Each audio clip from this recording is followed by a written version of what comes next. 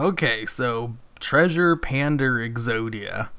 I have this Exodia deck I like to play that's basically an Exodia deck that doesn't actually try to go for the Exodia win condition and instead just goes for Synchro summons because I think it's funny to mess with my opponent's expectations like that. And this deck goes into a lot of Synchro summons and also just regular fusion summons, and it's surprisingly consistent. I also have a Synchro Quasar Dragon version of it that works well as well. Anyways, Treasure Pander is a new card that came out that makes this deck a lot better. Because what you can do is banish up to 3 spell and trap cards from your graveyard to special summon a normal monster from your deck equal to the amount of cards you banished. And this deck revolves heavily on level 1 normal monsters, also some level 2 normal monsters.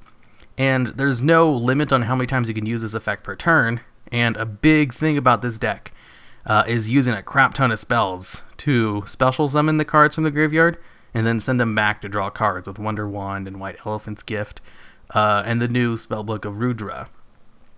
So I have a lot of spell and trap cards in the graveyard, so when I have Treasure Pander out, I can basically summon like at least 5 times that turn and just go for a crap ton of Synchro summons if I actually draw into him. And plus the Predaplant's in here because it allows you to go into a really good fusion monster very easily.